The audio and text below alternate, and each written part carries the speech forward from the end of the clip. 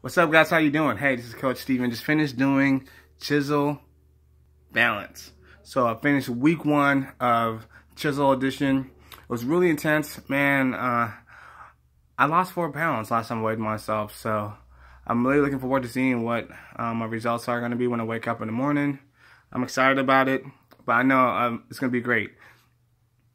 The hardest move was probably doing the last move of the night, which was like 10 minutes long. It's doing like squats, single leg squats to a row to a Bulgarian squat. It was tough. Right and left leg, it was really tough.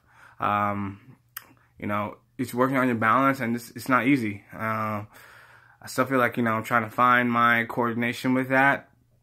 It isn't easy, and my weights were heavy. Next time, I don't want to, be kind of a wimp and use light weights. I'm not being a wimp, but I want to challenge myself.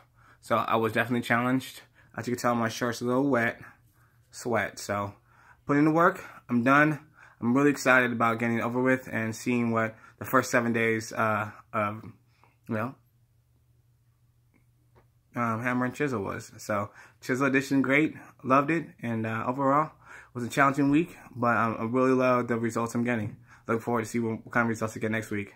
All right, guys. Have a good one. Deuces. Psh.